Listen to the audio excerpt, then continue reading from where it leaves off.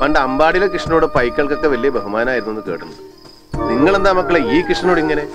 ഒന്ന് ഇരിക്കാനും നിൽക്കാനും സമ്മതിക്കില്ലല്ലോ. പക്ഷികളോടും മൃഗങ്ങളോടും മരങ്ങളോടൊക്കെ വർത്തമാനം പറയുമ്പോ മറുപടി കിട്ടാറുണ്ടോ? പിന്നെ സകല ജന്തുമിത്രാദികൾ എന്നോട് വർത്തമാനം പറയും, ഞാൻ അങ്ങോട്ടും. ഇല്ലേ മക്കളെ? കേട്ടില്ലേ? അല്ല, ഉറങ്ങാറായില്ലേ? ഇല്ല. കേട്ടില്ലേ? ഉറങ്ങാറായി എന്ന് പറയാ. പഴയ ആ നിലാവും കാറ്റിന്റെ ചൂളം വിളിയും ചീവിടുകളുടെ പാട്ടും ഒക്കെ എപ്പോഴും പഴയ പോലെ തന്നെ അല്ലേ കൃഷ്ണേട്ടാ?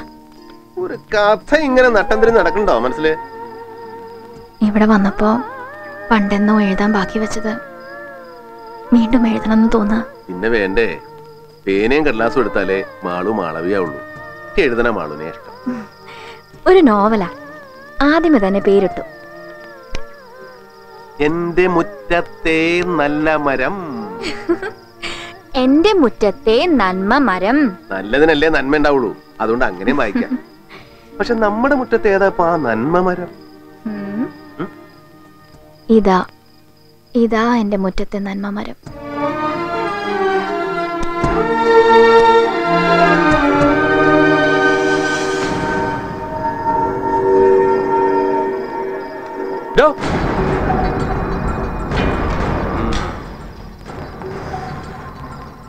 തനിക്ക് കിട്ടിയൊന്നും മതിയായില്ലേ?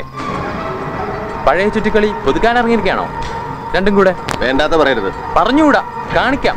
നിനക്കും അവൾക്കും അല്ലേ? അവളോ? നിന്റെ അച്ഛന്റെ ഏട്ടന്റെ മോളാ മാളു, നിന്റെ ഏടത്തി. ഓ, ഏടത്തിയാണോ? അവൾ എഴുതിയതൊക്കെ വായിച്ചാൽ വിളിക്കേണ്ട പേര് തേവിടി ചെയ്യുന്നു. എന്താ വേണ്ടാന്ന് വെച്ചിട്ട് ഒടുക്കം നീ ചോദിച്ചു വാങ്ങി. ഈശ്വരമംഗലത്തെ ചോരയാണെന്ന് കണ്ടിട്ടാ അന്ന് ഞാൻ ക്ഷമിച്ചത്. പോയി മോന്ത ചൂടുവെള്ളത്തിലൊന്ന് നന്നായിട്ട് കഴിയിക്കോ. വീട്ടുജോലിക്കാരന്റെ എച്ചിൽ പാത്രം കഴുകുന്ന കൈകൊണ്ടാ തമ്പരാൻകുട്ടിക്ക് മോന്തയ്ക്ക് കിട്ടിയത്. ആരോടും പറയണ്ട, പോയി കിടന്നോ.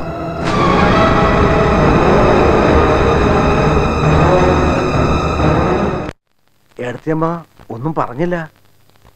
ഞാനായിട്ട് എന്തു പറയാനാ? അങ്ങനെയല്ല, നമ്മുടെ ഈ തീരുമാനം ഏടത്തിയമ്മയ്ക്ക് ഒരു മനപ്രയാസാവരുത്. മനപ്രയാസോ? ഏയ്, ഇവിടുന്ന് മരിച്ചിറങ്ങിപ്പോണെന്നേ കരുതിയിട്ടുള്ളൂ.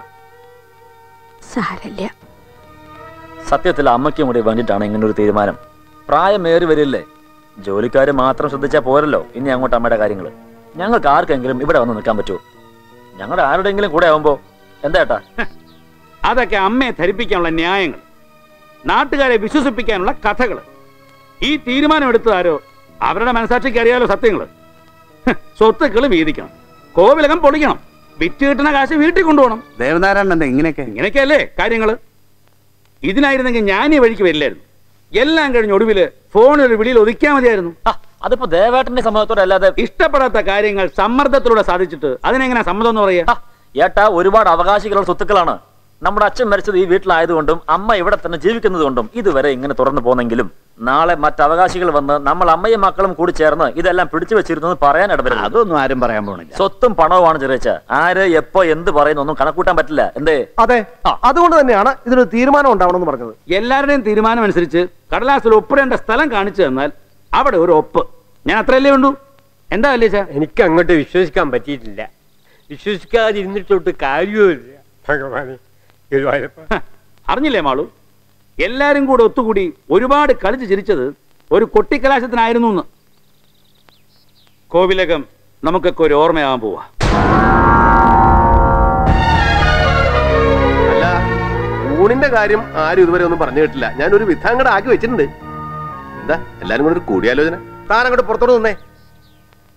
നമ്മൾ ഇത്രയും ഗൗരവമായിട്ട് കുടുംബകാര്യങ്ങൾ സംസാരിക്കുന്നിടത്ത് ഒരു ജോലിക്കാരൻ വായും പൊളിച്ച് നിൽക്കണത് എന്തിനാ? പൊയ്ക്കോ.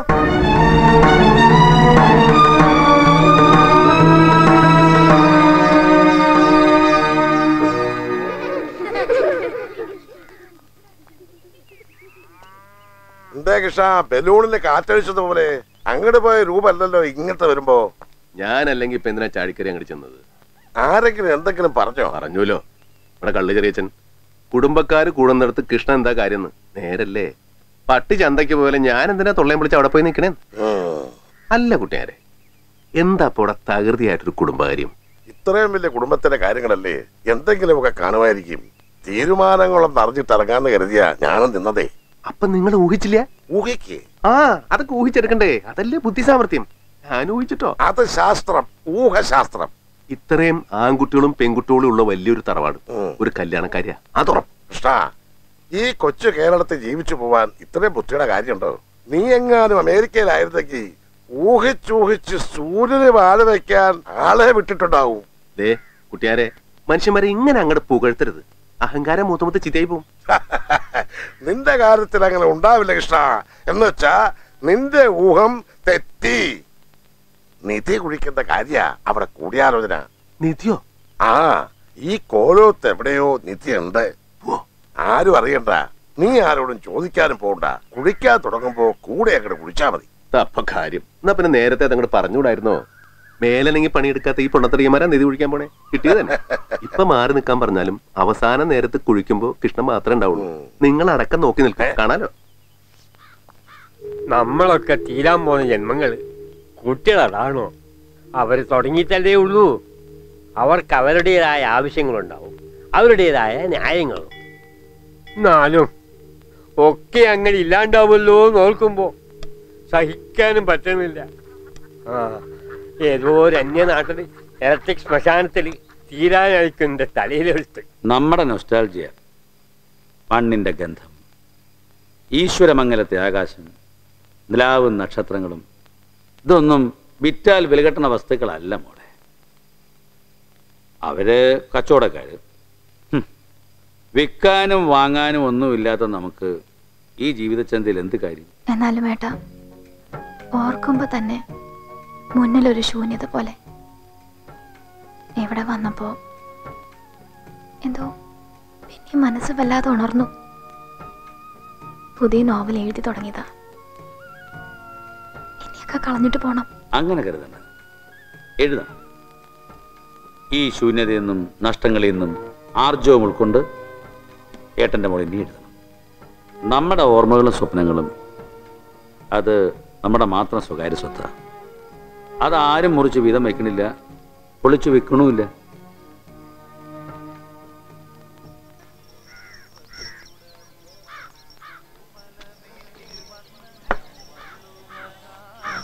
നേരം വെളിച്ചാവുമ്പോഴേക്കും എത്തുമെന്ന് പറഞ്ഞിട്ട് എവിടെ ആയിരുന്നാവോ? ആനയല്ലേ നടന്നിങ്ങോട്ട് എത്തണ്ടേ?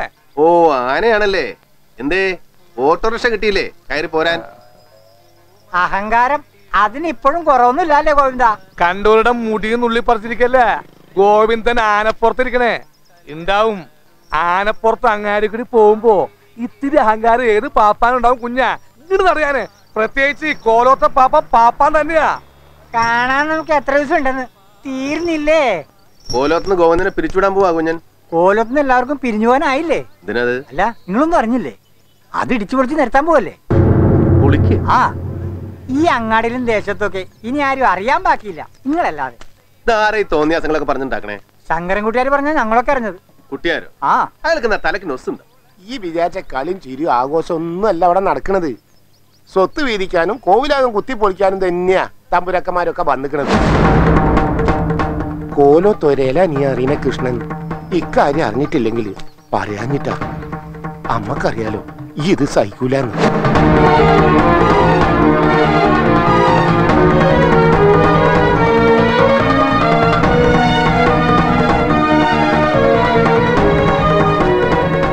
നിങ്ങളെന്തിനാ ഈ വലിയവരൊക്കെ പറയണ കേൾക്കണേ?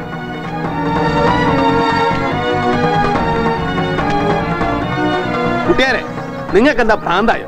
എന്താ കൃഷ്ണ? അങ്ങാടിയിൽ ഇറങ്ങി ഓരോ തോന്നിയാസങ്ങൾ പറയാ, നാട്ടുകാർ അത് കിட்ட എന്നെ കളിയാക്കാം. നിങ്ങൾ എന്താ കോലം പൊളിക്കാൻ പോവാ? ലൈസൻസ് ഇല്ലാണ്ട് ഓരോ വിടുവായിത്തരങ്ങൾ അങ്ങോട്ട് പറയാ. ദേവേട്ടൻ കേട്ടില്ല ഈ തോന്നിയാസം? ഇവിടുത്തെ ഒരു ബന്ധു വയസ്സിന് മൂത്ത ആള്, ഇല്ലെങ്കിൽ കാണായിരുന്നു. ഇതിനൊക്കെ വേറെ മരുന്ന്. കുട്ടിയാര് അനർത്ഥമൊന്നും പറഞ്ഞില്ല കൃഷ്ണ. പിന്നെ ഇവിടെ ആരാ ഇപ്പൊ പുറപിടിച്ച് പന്തലിടാൻ പോണേ? ഞാനൊന്ന് പറയട്ടെ. എന്ത് കോലം പൊളിക്കാൻ പോണെന്നോ? അതെ, അത് തന്നെ. ഭഗവാനെ, എന്താ എന്താ ഇത്? എന്താ എല്ലാവർക്കും പറ്റിയേ? ഒരുപാട് അവകാശമുള്ള സ്വത്തല്ലേ, വേണ്ടാന്ന് പറയാൻ ആർക്കാ പറ്റുക? എന്നാലും ഇത്രയും പഠിപ്പും വിവരക്കുള്ള ആളല്ലേ ദേവേട്ടൻ. നിങ്ങൾ പറഞ്ഞാൽ കേൾക്കും. പൊളിച്ചു പോയ പോയില്ലേ? എല്ലാവർക്കും ഉള്ള ആദായം അണാ പൈ വിടാതെ കൃത്യമായിട്ട് എത്തിക്കില്ലേ കൃഷ്ണൻ? എത്തിച്ചിട്ടില്ലേ? മാണു ഇതിന് സമ്മതിച്ചോ? എല്ലാരെയും പോലെ അങ്ങനെ സമ്മതിക്കാൻ മാണുവിന് പറ്റുമോ? പറ്റുമോ മാണു?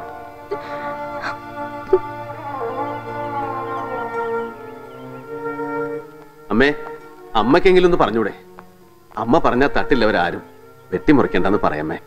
കൃഷ്ണന് വെറുതെ തോന്നാം ഞാനാ തീരുമാനം എടുക്കണ്ടെന്ന്. ഞാൻ ആരുമല്ല, ഒരുപാട് എണ്ണത്തില് ഒരവകാശി, ഒരവകാശമില്ലാത്ത ഒരവകാശി. തീരുമാനിക്കേണ്ടവര് ഒക്കെ തീരുമാനിച്ചു. അപ്പോ കുട്ടിയാർക്കല്ല നിക്കാ ഭ്രാന്ത്. കൺമുന്നിൽ കാണുന്നതൊക്കെ എന്താ ഏതാന്ന് അറിയാൻ കഴിയാത്ത ഭ്രാന്ത്. ഒന്നും അറിഞ്ഞില്ല, ആരും ഒന്നും പറഞ്ഞുമില്ല. അല്ലെങ്കിൽ തന്നെ എന്നോടെന്തിനാ ഇപ്പൊ പറയണേ? എല്ലാരും ഉണ്ടല്ലോ, അവകാശപ്പെട്ട എല്ലാരും.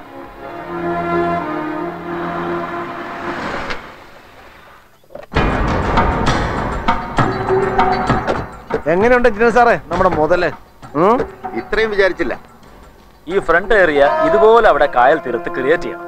ഈശ്വരമംഗലം കോവിലകം തന്നെയാണ് നിൽക്കുന്നതെന്ന് തോന്നിക്കണം, അല്ലേ മിസ്റ്റർ സുധി? എക്സാക്ട്ലി.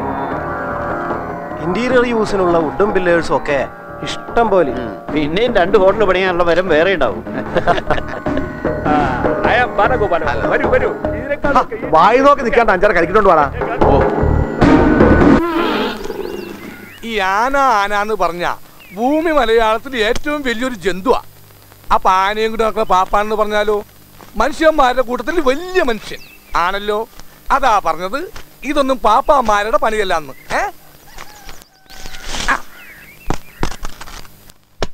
പിന്നെ ഞാനിപ്പോ ഇത് ചെയ്യണത് എന്താണെന്ന് വെച്ചാ ഗോവിന്ദന്റെ വിശാല മനസ്കത. ഇങ്ങനെയൊക്കെയല്ലേ മഹാന്മാരുണ്ടായിട്ടുള്ളത്. എളിമേ അല്ലടോ, ഇവിടുത്തെ കോന്തം തമ്പറാക്കന്മാർക്ക് വരെ ഇല്ലാത്ത നല്ല വെളുത്ത നേരമുണ്ടല്ലോ നിനക്ക്. വെളുത്താല് വില ഉണ്ടാവുമെങ്കിൽ ഈ ആനയൊക്കെ വെളുത്തിട്ടാ. ഈ ട്യൂബ് ലൈറ്റ് പോലെ വെട്ടിത്തിളങ്ങി നിന്നിട്ട് ഇപ്പൊ എന്തായി? എന്തായിരുന്നു ഇവിടെ ഭരിച്ചിരുന്ന ഭരണം? തീരാൻ പോവില്ലേ എല്ലാം? ഒടുക്കം നിനക്കൊരു ടോർച്ചും വടിയും ബാക്കിയാവും കൃഷ്ണ. ഇവിടെ തന്നെ 4 4 8 8 4 12 പിന്നെ വലിയ വില്ലേഴ്സ് 4. ഭൂമുഖത്ത് മാത്രം 7 7 14 6 20 വലിയ തൂണുകൾ 4 വേറെയുണ്ട്. പിന്നെ കതകുകള്, മച്ച്, ഉത്തരം, തട്ടുംപുറം, തെക്കേ മാളികയും വടക്കേ മാളികയും അതിന്റെ മച്ചും തൂണും കാര്യങ്ങളൊക്കെ വേറെ. ഒക്കെ വീട്ടിൽ തേക്കുവാ, അല്ലാതെ വേറൊരു മരയില്ല. പണിയുന്ന കാലത്തെ കാരണവന്മാർ അറിയാതെ അങ്ങോട്ട് പണിതുപോയി. ഇപ്പൊ പൊളിക്കാനാ പാട്. എന്നാലും അതൊരു മൂടാ. അടിച്ചു പൊളിക്കുക എന്നുള്ളതാണല്ലോ ഇപ്പോഴത്തെ ഹിറ്റ് വാക്ക്.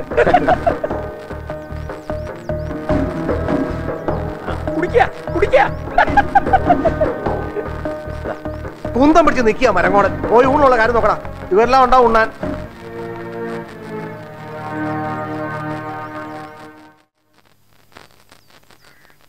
ഗോവിന്ദൻ പാപ്പാൻ ആനയ്ക്ക് ചാരി വെച്ച തോട്ടി പോലെ എന്താ ഒരു നിൽപ്പ്?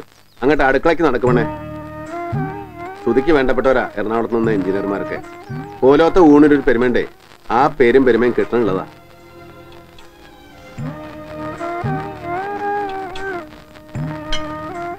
നല്ല പഴുത്ത മാങ്ങ കുറച്ചിരിക്കുന്നുണ്ട്. ഒരു മാമ്പഴപ്പുളിശ്ശേരി അങ്ങോട്ട് തട്ടാം. ഞെട്ടട്ടെ എഞ്ചിനീയർമാര്. ഇത് നല്ല കഥ. നീ ഇപ്പൊ എന്റെ ഭംഗിയാണ് നിനക്ക്. എന്തിനാ കൃഷ്ണേട്ട എന്നോട് ഈ വേഷം കെട്ടൊക്കെ? അങ്ങോട്ടും ഇങ്ങോട്ടും ആരും അല്ലെങ്കിലും രാവും പകലും ഈ മുച്ചാൻ സ്ഥലത്ത് നിന്ന് തിരിയണില്ലേ നമ്മൾ രണ്ടും? കുറച്ചൊക്കെ എനിക്ക് മനസ്സിലാവില്ലേ? കോവിലകം പൊളിക്കാൻ പോവല്ലേ? അതപ്പോ കാര്യം. നീ 10-12 ക്ലാസ് പഠിച്ചതല്ലേ ഗൗരിയെ? നമുക്കൊക്കെ പത്രത്തിൽ വായിച്ച പഠിപ്പുള്ളൂ.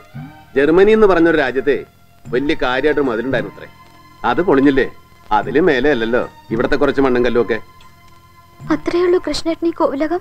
ഭൂമിയുടെ അവകാശികൾക്ക് ഈ ഭൂമിയിൽ എന്താ ആയിക്കൂടാത്തത്? പൊളിക്കട്ടെ, പൊളിക്കട്ടെ അങ്ങട്. നീപ്പോ ഇവിടെ ഇതൊന്നും ഉണ്ടാവില്ല അല്ലേ? ഉണ്ടാവില്ല. അപ്പോ കൃഷ്ണേട്ടൻ എവിടെയാ നിക്കുക? എങ്ങോട്ടാ പോവാ? മേൽക്കുരയുള്ളപ്പോ അതിന്റെ ചോട്ടിൽ നിൽക്കുക. അത് പൊളിഞ്ഞ ആകാശത്തിന്റെ ചോട്ടില്. ആകാശാരും പൊളിച്ചോണ്ട് പോകില്ലോ. നല്ല മധുരണ്ട്, വേണമെങ്കിൽ ഒരു ഇഷ്ടം എടുത്ത് തിന്നോ.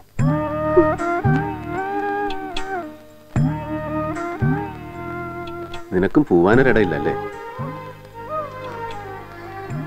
ആകാശാരും പൊളിച്ചോണ്ട് പോവില്ലല്ലോ.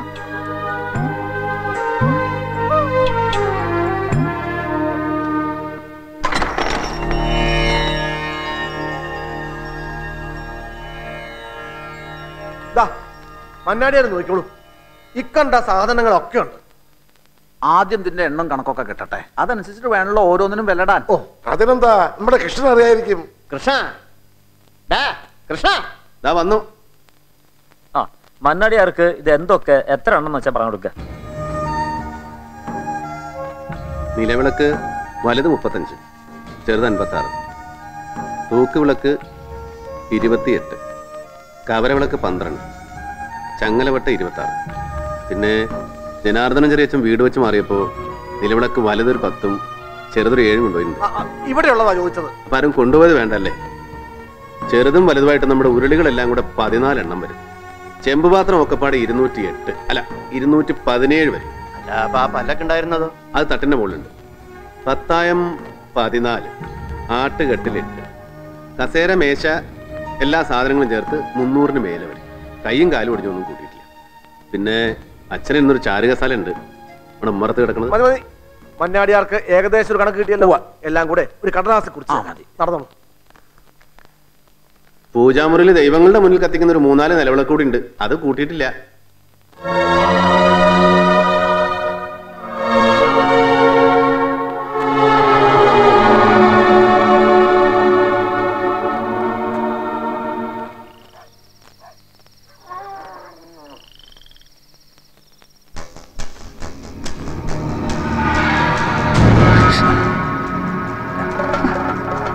പൂരം കഴിഞ്ഞ് ആളൊഴിഞ്ഞ പൂരപ്പറമ്പില് കുറെ കീറ കടലാസേ കാണും.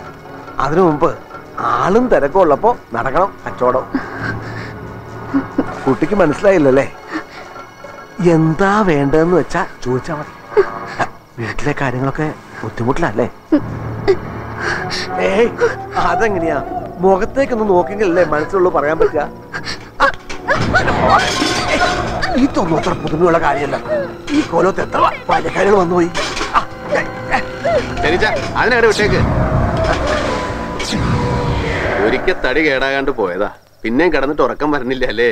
ഞാൻ ഉറങ്ങുന്ന ഉടനെ നോക്കി ഇവക്ക് കാവലിരിക്കാൻ നീ ആരടാ? ഇവിടെ സംബന്ധക്കാരനോ? താമ്പയില്ലാത്ത തേണ്ടി. ഗൗരി അകത്തേക്ക് വെക്കോളൂ. അവൾക്കെന്നല്ല, കാവലായി തറവാട്ടിന്. എന്നും ഈ തന്തയില്ലാത്ത തെണ്ടി കാവല. പണ്ട് മുതൽക്ക് ഒരുപാട് ആട്ടും തുപ്പും ചവിട്ടും സഹിച്ചിട്ടുണ്ട് നിങ്ങളെ. എന്നിട്ടും തമ്പുരാനെ ചെറിയ ചാന്ത വിളിച്ച് ഞാൻ പുറകെ നടന്നിട്ടേ ഉള്ളൂ.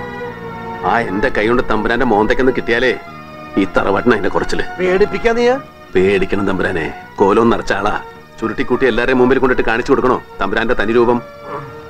നിങ്ങൾക്കൊക്കെ വച്ചുവിളമ്പാനും വെച്ചെടുക്കാനും നിൽക്കണമെന്ന് വിചാരിച്ച് പാവപ്പെട്ട പെൺകുട്ടികളൊക്കെ തമ്പുരാൻ പറയുമ്പോൾ ഉടുതുണി ഉരിയൊന്ന് കരുതോ നിങ്ങൾ? ശരിയല്ലാത്ത ഒരു നോട്ട ഇനി അവളെ നോക്കിയാൽ ഇവിടെ നിന്നുണ്ടാക്കി ഈ തടി കൊണ്ട് ഈ കുടുംബത്തിന് വേണ്ടി ഒരു നല്ല കാര്യം ഞാൻ ചെയ്യും. പണി ഞാൻ അങ്ങനെ തീർക്കും. ഓക്കോ, ഇവിടെ ആരും ഒന്നും കണ്ടിട്ടില്ല, ഒന്നും കേട്ടിട്ടുമില്ല.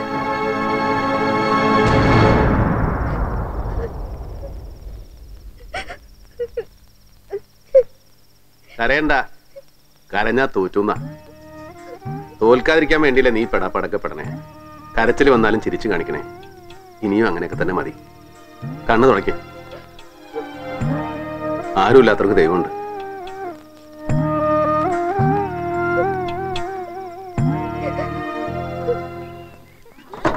എയർപോർട്ടിൽ നിന്ന് വിളിക്കണം നീ. ഓക്കേ, ഫ്രണ്ട്സുമായിട്ട് ചുറ്റി അടിച്ചിട്ട് ഒടുക്കം flight മിസ്സാക്കി. Okay everybody, bye bye.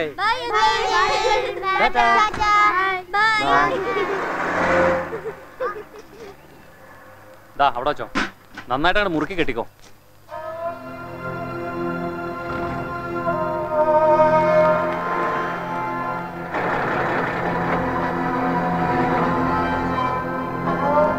ഗൗരിയുടെ അച്ഛന് അസുഖം കൂടുതലാ. ഇത്തിരി മോശമാണ് കാര്യം.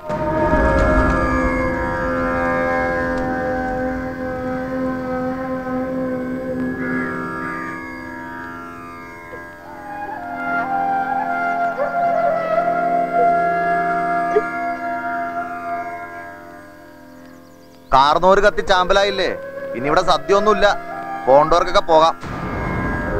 എനിക്കൊന്ന് കിടന്നുറങ്ങണം. കുറെ മെനക്കെടുത്തിട്ടാണ് അയാൾ പോയത്.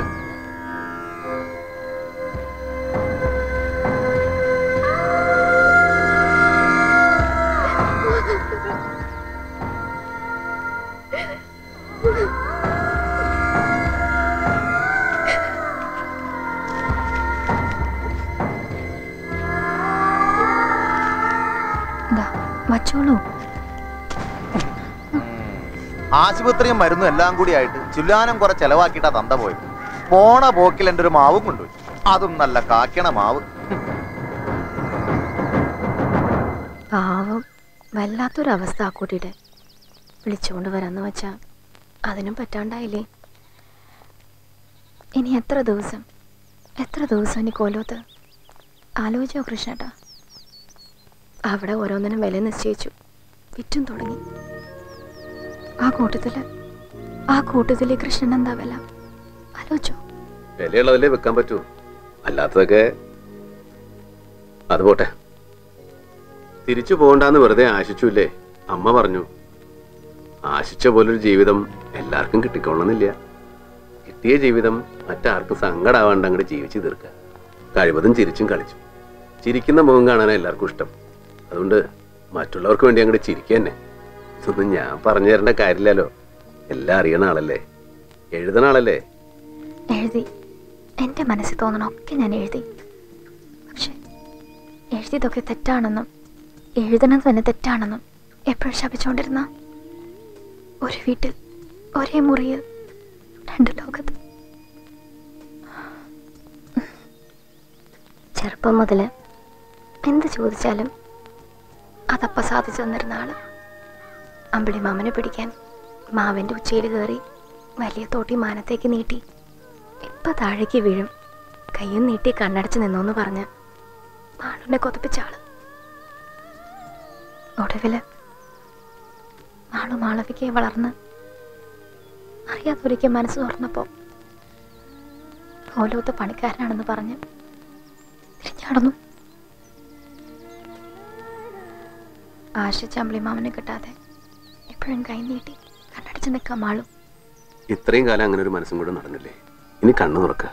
കാഴ്ചകളൊക്കെ മാറിയേ തീരൂ. കാലം ചെല്ലുമ്പോ 1000 കഥകൾ വന്ന് നിറയുന്ന ഈ മനസ്സിൽ കാര്യമില്ലാത്തൊരു അമ്പിളിമാമന് നിൽക്കാൻ ഇടണ്ടാവില്ല. ഇടണ്ടായിക്കൂടാ.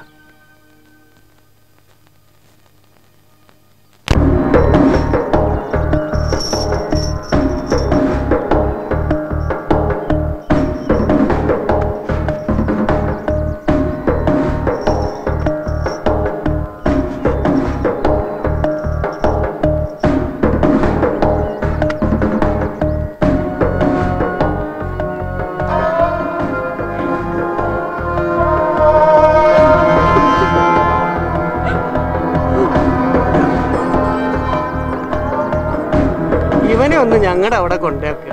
പുതിയ പാപ്പാമാരായിട്ടൊക്കെ ഇറങ്ങണ വരെ കൂടെ നിൽക്കാം. അങ്ങനെയാണല്ലോ നാട്ടുനടപ്പ്. വേണമെന്നില്ല, ഒരനുസരണക്കേടില്ലാത്തവനെ കുട്ടിച്ചങ്കരൻ. അഥവാ ഉണ്ടെങ്കിൽ എന്നോടുള്ളൂ. ഞങ്ങൾ പിന്നെ ചെർപ്പളശ്ശേരി കണ്ണെന്ന് വിളിക്കാനാ തീരുമാനിച്ചിരിക്കണേ. എവിടെ ചെന്നാലും ആരെന്ത് പേര് വിളിച്ചാലും നീ എന്റെ കുട്ടിശങ്കരൻ തന്നെയാണ് കേട്ടോ. ചെല്ലടാ. എന്നാ ഞങ്ങൾ ഇറങ്ങട്ടെ. നടയാനെ അങ്ങട് നടയാനെ